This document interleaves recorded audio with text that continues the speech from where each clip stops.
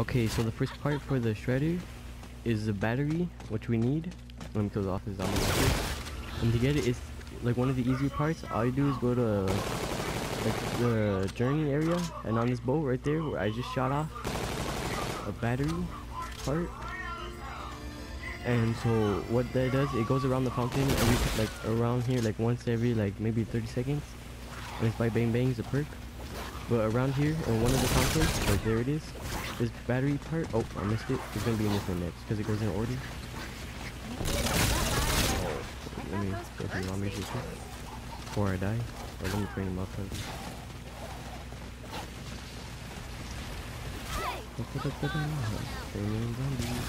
Okay, but basically, oh look, there it is. Oh, oh my goodness. Well, you want to try to do this on the early round, because like the higher the round, the more harder it's going to be, like this, as you guys see right now. I'm just like looking. Wait, come on, please be green. No, it's not this one. Here it is. There you go. So basically, it's going to pop out on one of those, and as you see, we got the first part for the shredder, and that's the battery.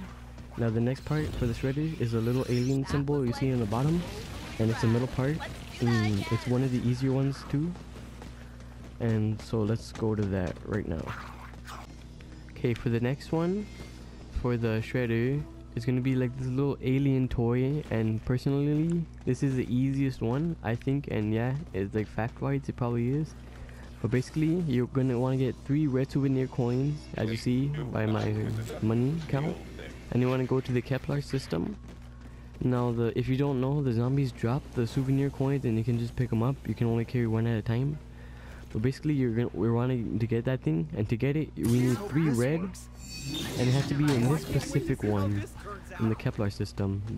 Only this one has this like, toy, and we're gonna pick it up, and that's it. That's for the shredder. That's the second part.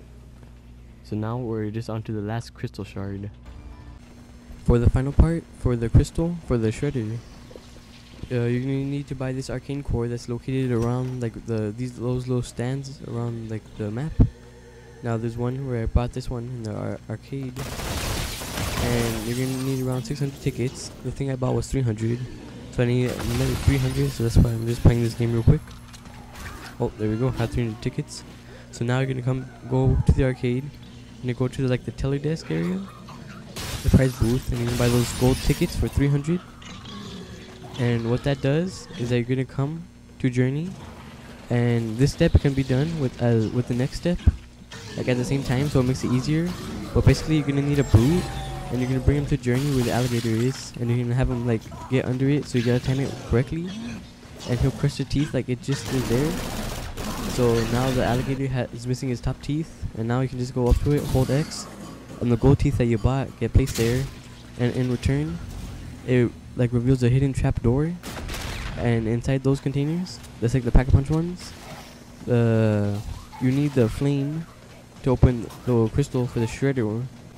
And to get that, you basically need to kill like a bunch of zombies, and like that's why we released the little spaceships, the UFOs, in when we went to Pack-a-Punch. We hold X on the purple jar. Basically, you're gonna need a bunch of trap kills by this one, by the chromosphere trap, and that little alien right there is gonna, when he flies away and goes on the set path instead of by the trap, then that's when you know, look like how he is right now, that's when you know you got enough trap kills. Trap kills, okay.